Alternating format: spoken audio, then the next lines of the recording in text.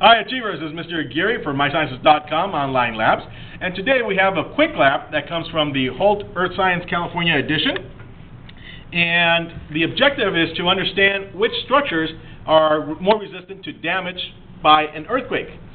The objective, the California standard objective, is 3D. Students know how and why earthquakes occur, and investigation and experimentation 1D. Students will formulate explanations using logic and evidence, and 1G. Students will recognize the usefulness and limitations of models and theories as scientific representations of reality. Today's lab is called Earthquake-Safe Buildings, and the supplies are going to be building blocks and rubber bands. The building blocks, I went ahead and went to the local 99-cent store and just bought some regular building blocks and just a handful of rubber bands. Let me go ahead and read the instructions.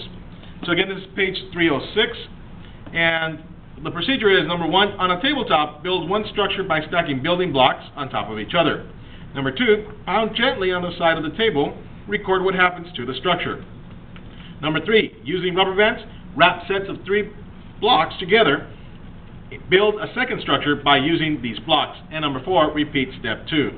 So what the students did is they went ahead and built some structures without rubber bands and then pounded the table, so they probably did fall. And then what they did secondly was they went ahead and used rubber bands to reinforce the structures. And they went ahead and did a little competition to see who could build the biggest structure using the least amount of rubber bands. What they have to answer afterwards is the analysis, and that is, which of your structures was more resistant to damage caused by an earthquake? Number 2, how could this model relate to building real structures such as elevated highways? So that's the lab, the quick lab, and this is Mr. Aguirre signing off.